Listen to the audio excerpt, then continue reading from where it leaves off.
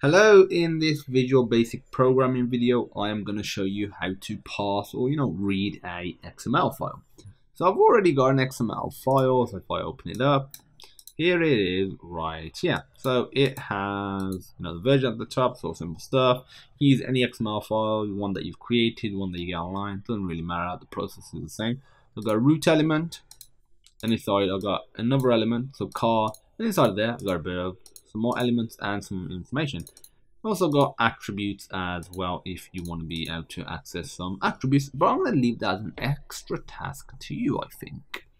Okay, so you need to make sure that you place, so this project's on the desktop, you need to make sure you place the file in the bin directory in debug, or essentially wherever the executable is.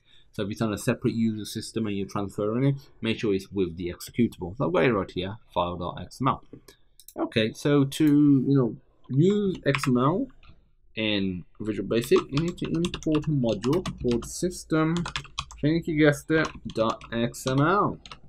Now, what we're going to do is simply read over it and just print out the data in the console. You could do whatever you want with it. You could put it into a database. You could submit it online. You could put it into some GUI components. I recommend actually doing that. Sort of try and listing them out in a list box as an extra task. Okay, so we're going to create a variable called XMLR, and this is just going to be the XML reader, and this essentially will specify, or we will specify in here, the file name, file.xml.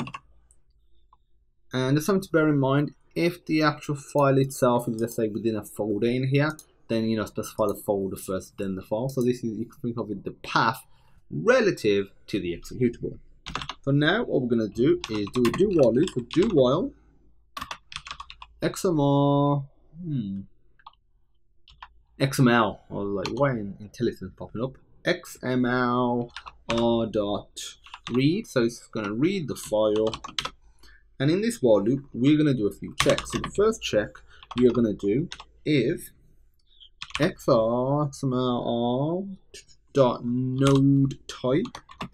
If it equals basically a valid node type, then we're sorted. We can keep going.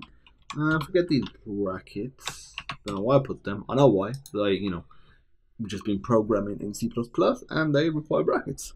Okay, so XML node type dot element. So XML node type dot element.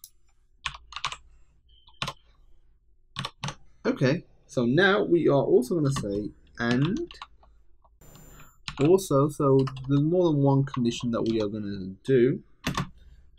XML r dot name. The name of the element is equal to owner. So that just naturally refers to this one right here. And if that is valid, we are going to say console.writeLine, and we're simply going to write out the element. To do that, you just do XMLR dot read element string.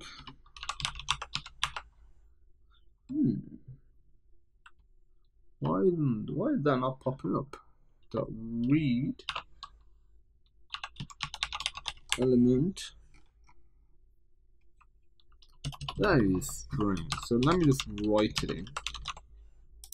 Okay, it's disappeared. It wasn't popping up in IntelliSense for some reason. That's weird. So what we're gonna do is copy this. We're gonna do a check for the other thing as well. The other, what's it called? The other. I'm trying to think. The other value. The other element. So be company now, and we are gonna just change this to company. And then once this is done, we are basically going to say this. Actually, we'll do this as an else if. This needs to be an else if. Get rid of that. Let's go then here. But after this, we are going to do an else. So if this doesn't work, we are going to just continue reading to the next part of the file. .read. So similar to what we did in here. So now let's run it and see what we get. So it says BMW, Bob, Honda, John. So it has looped through it, and obviously we could change this and just put it on right instead of right line if we want to. And you know, it's all just all on one line. Now, how you want to format it is totally up to you. But that is the basic principle of parsing XML files. So if you have any questions, feel free to pop me a message, and I look forward to seeing you very, very soon.